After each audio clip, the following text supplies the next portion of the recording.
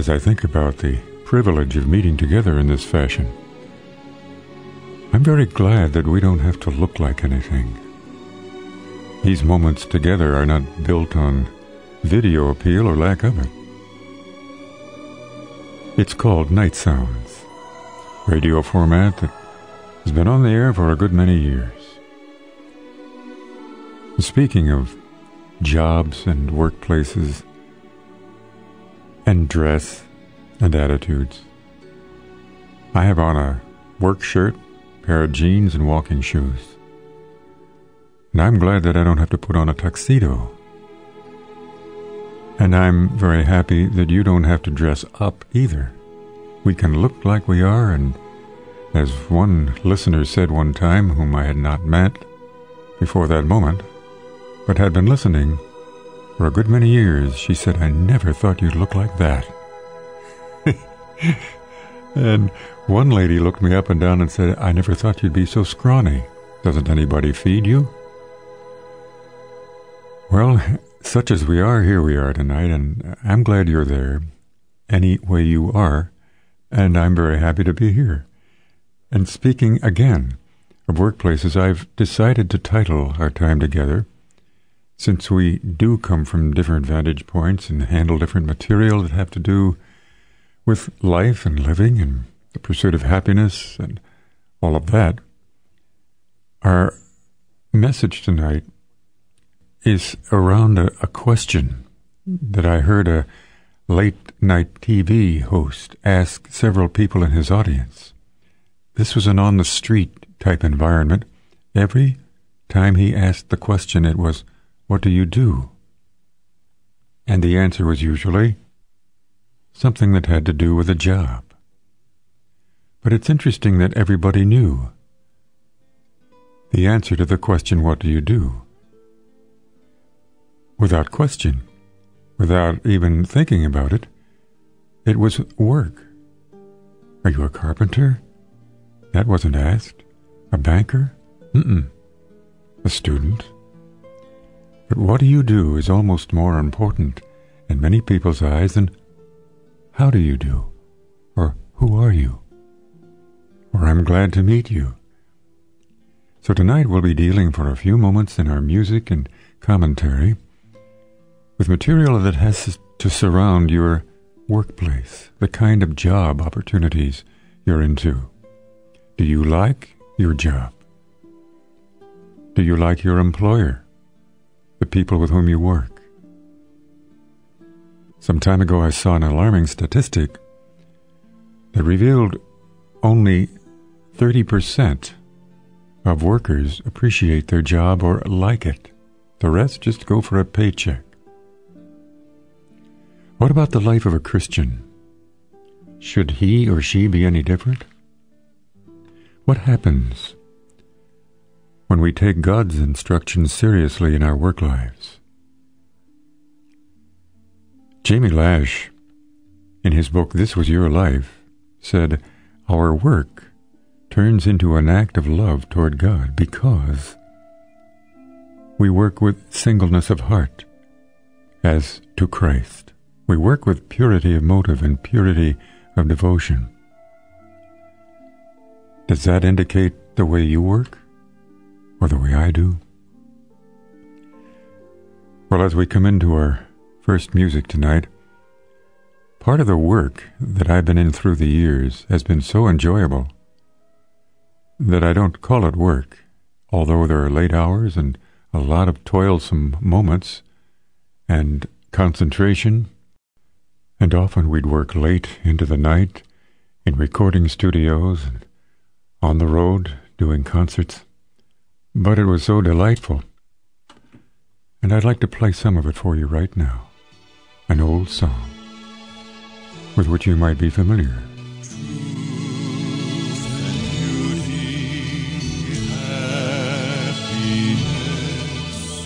It's all in the name of Jesus. Health and heaven, peace and rest. It's all in the name of Jesus.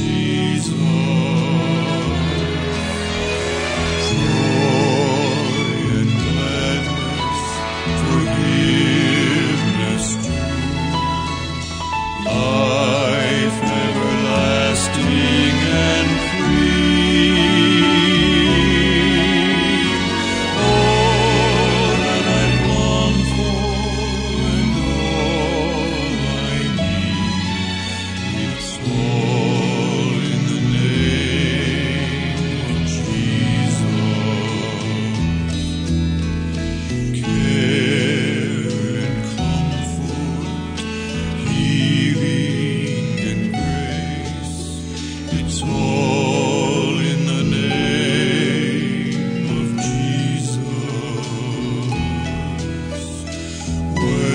Welcome, pardon, a hiding place.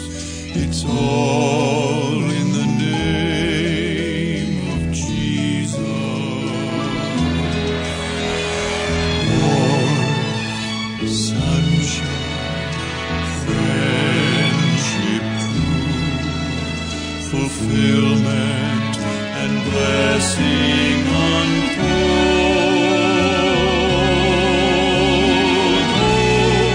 For tomorrow and help for today is all that you need today.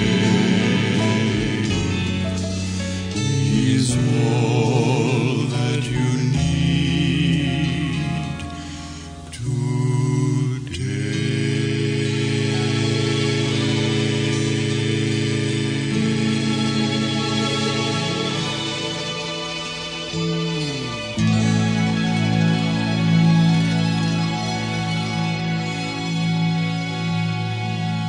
Dick Anthony and I spending a few enjoyable moments at work there, making that recording.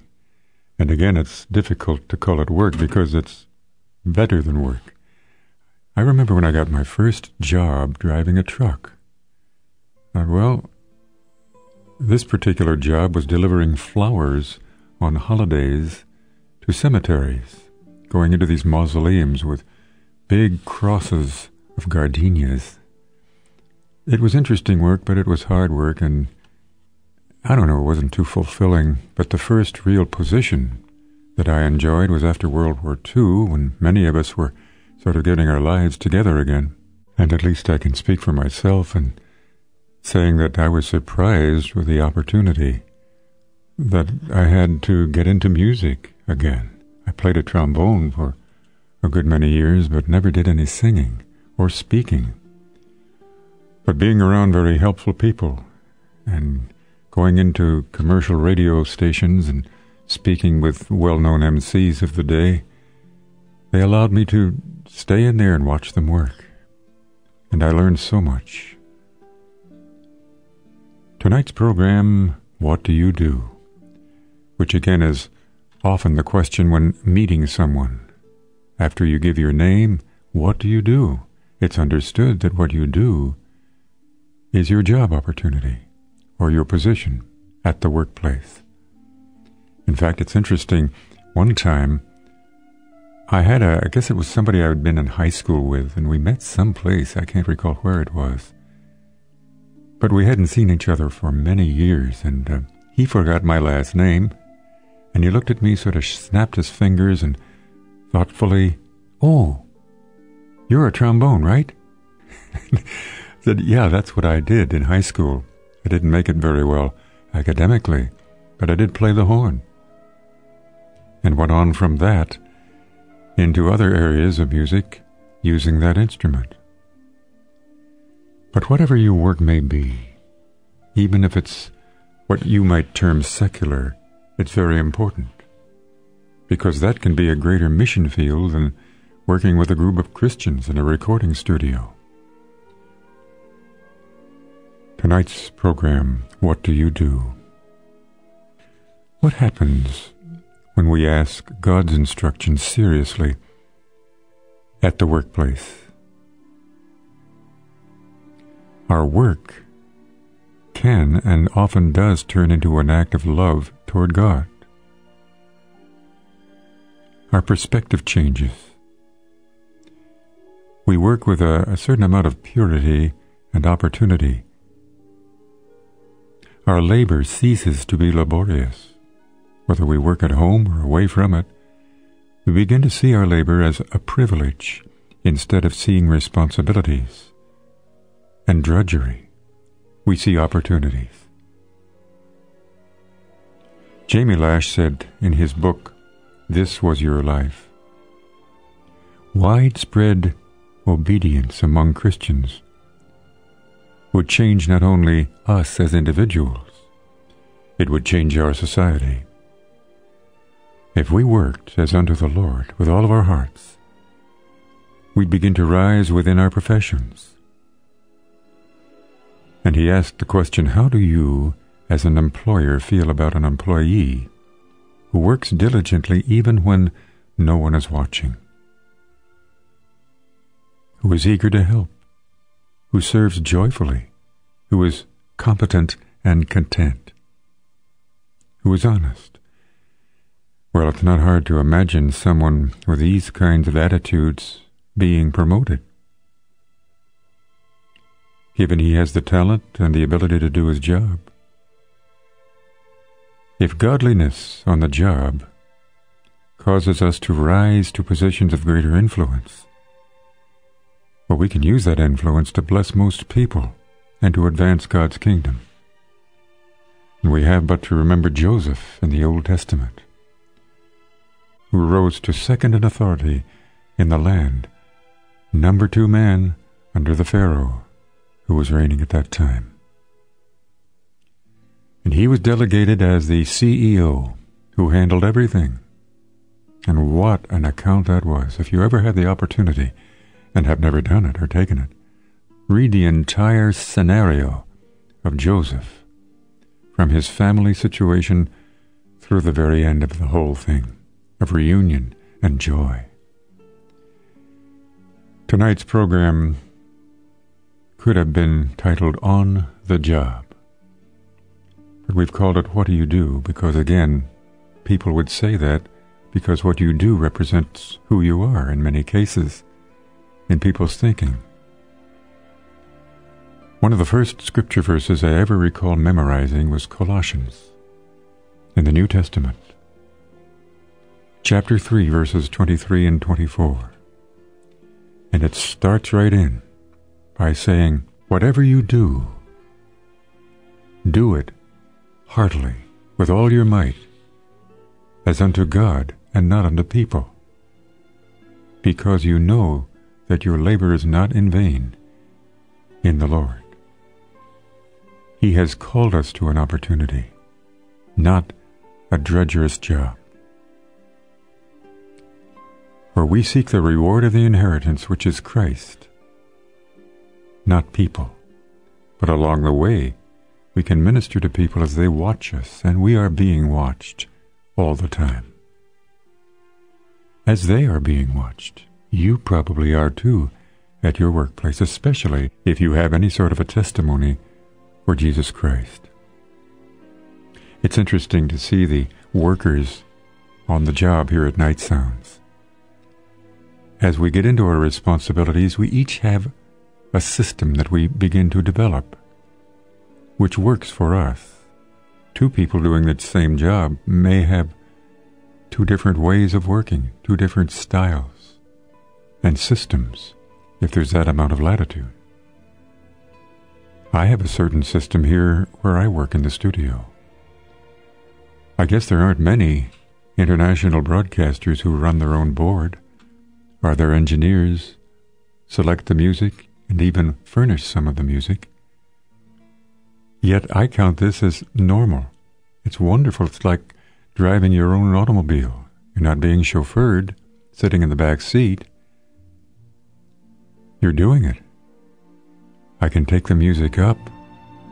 I can pull down the background here, and I can turn my microphone down or up or too loud or too soft.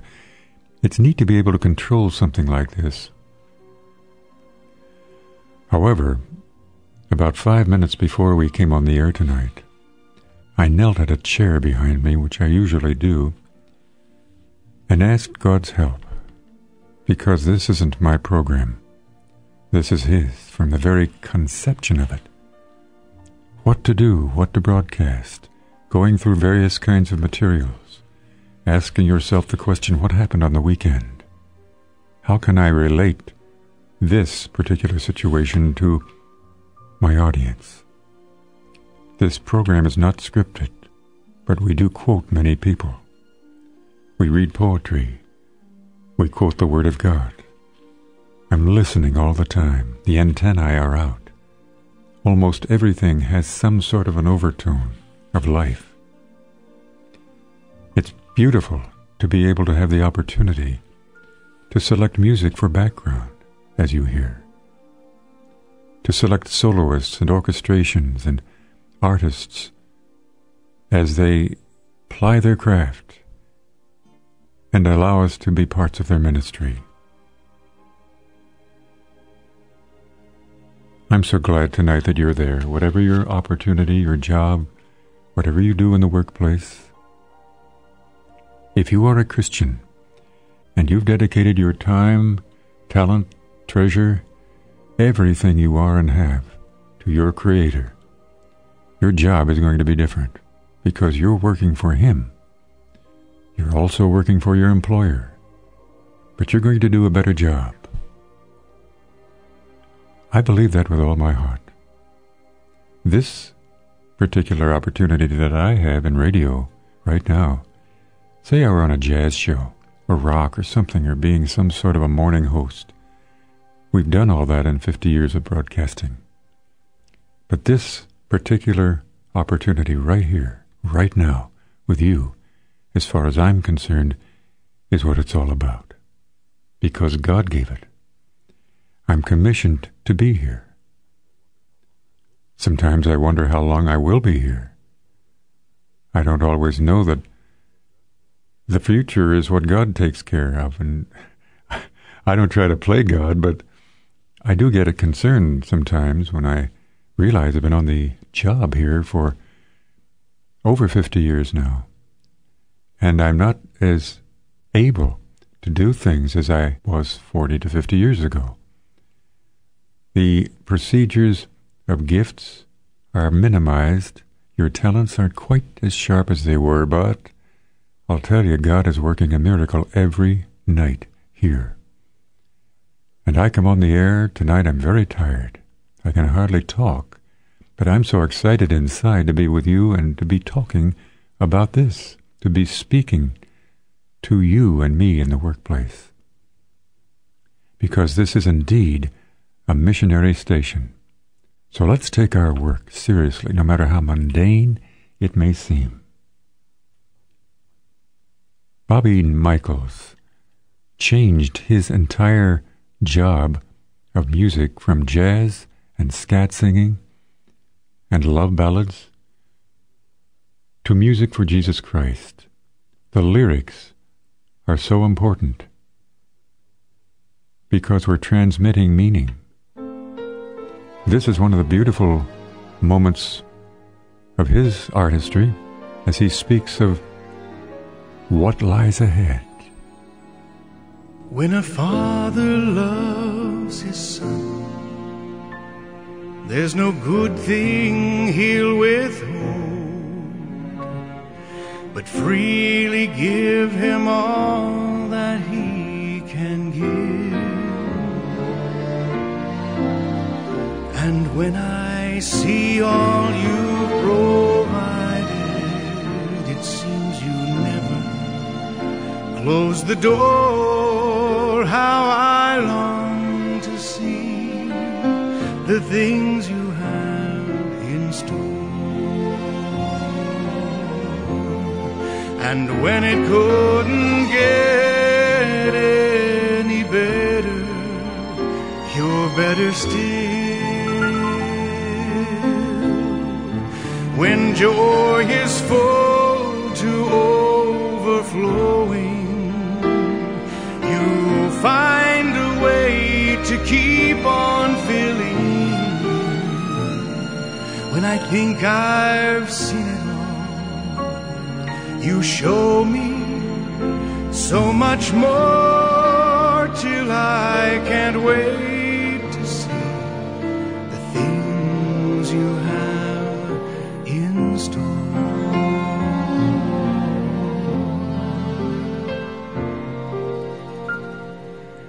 Every perfect gift must be bought for some great price, and to think you paid so dearly for my life. And when I feel the pain you suffer, the cruel cross that you bore. How I long to see the things you have in store.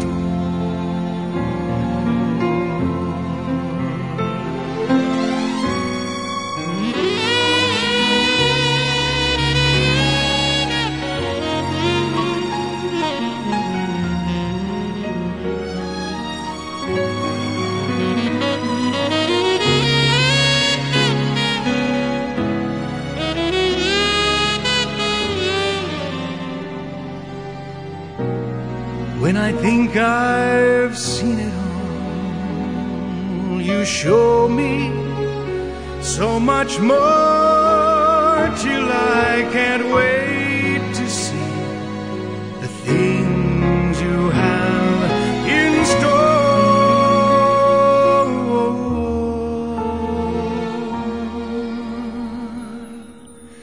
I can't wait to see all the things you have in store.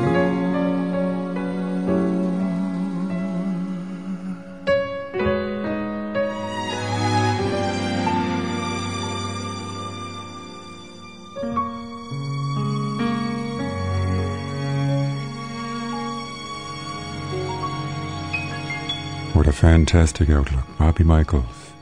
Song, The Things You Have in Store. A song of prayer, actually. This is Nightsounds. I'm Bill Pearce, on the job. Great to be with you tonight. What kind of work are you into? Love to hear about it. Thank you so much for tuning us in tonight. If we can pray for you, if you have a problem with your workplace and the people with whom you work, we'd like to stand with you in prayer. Our mailing address is Nightsounds, Wheaton, Illinois, 60189. If we can send you a catalog embracing the various ministries of this outreach, let us know. I want to say one more thing, that God's solution, revealed in this particular passage which we've quoted from Colossians 3, needs to be repeated for all of us. And here it is, once again, in a different translation. Slaves, obey in everything those who are your earthly masters, not with eye service as men pleasers, but in singleness of heart, fearing the Lord. Whatever your task, work heartily, as serving the Lord and not men, knowing that from the Lord you will receive the inheritance as your reward. You are serving the Lord Christ. And I think I can guarantee that if you take that truth with you and implement it, ask God to help you to do this, the entire workplace will take on a different dimension. And tonight we can both contemporize and personalize the slaves and masters, transferring it to employers and employees. Those demotivated by the thought that their work may be secular should take note that Paul the Apostle wasn't writing to ministers.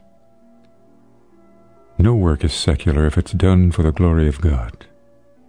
And those demotivated by dislike for their boss or the people with whom they work, Paul wrote to us in effect, you're working for the wrong boss. Don't work as unto men. Work as a God-pleaser.